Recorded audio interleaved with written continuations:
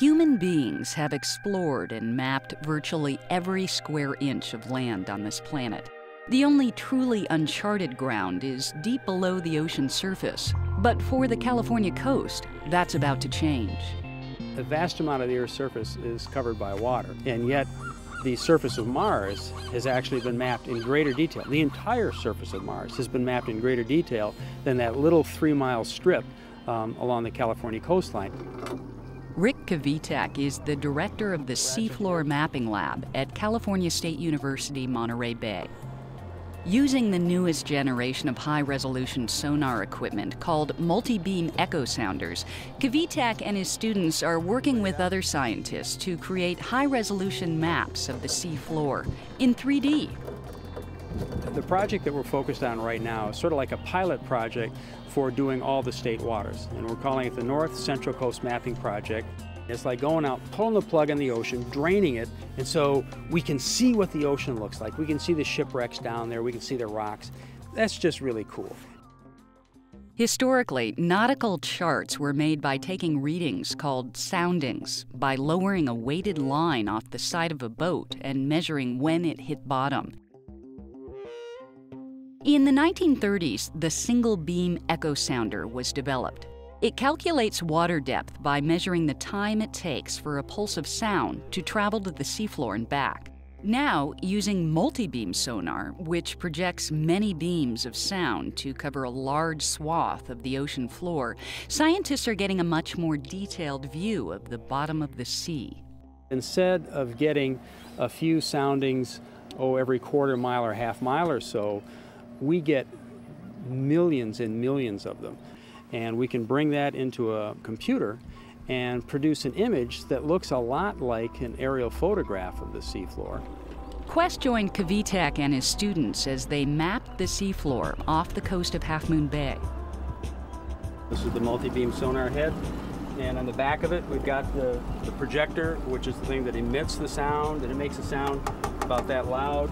Bounces off the seafloor. This is going to be listening to it. So we're going to be lowering this in the water, getting it locked down into a vertical position, and then we'll start surveying. So let's go inside and I'll show you the screens in here that we're going to be looking at.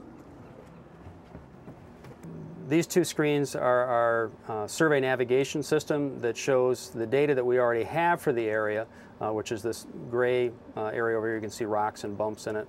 The red line is the line that the survey vessel is going to be running along, collecting data, and then these blue lines across here are the lines that will be running in order. So we'll go back and forth like mowing the lawn and just fill in this whole area. And this is the In addition to measuring the bathymetry or shape of the seafloor, Kvitak also collects data on the texture by measuring what's called acoustic backscatter.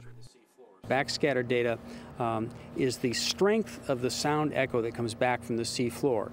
Sound that bounces off a hard surface like this comes back with a lot of strength. Sound that bounces off a soft surface doesn't come back with a whole lot of intensity, and so sand shows up very differently than rock, than gravel. But since a bed of sand dollars can echo back with the same intensity as a patch of rocks, questionable areas require further proof of what's actually down there. We have to do what we call ground truthing.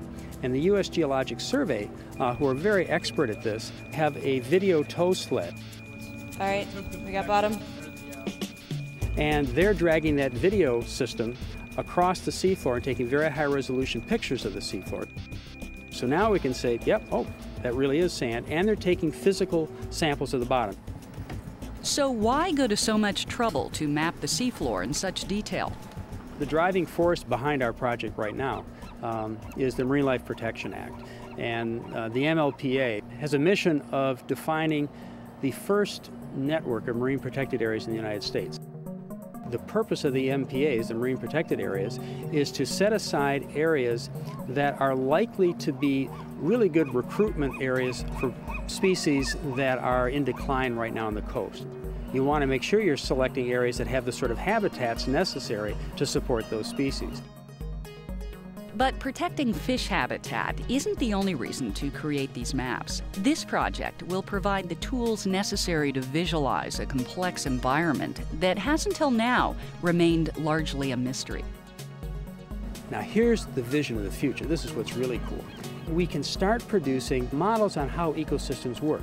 Models showing where water flows when it rains.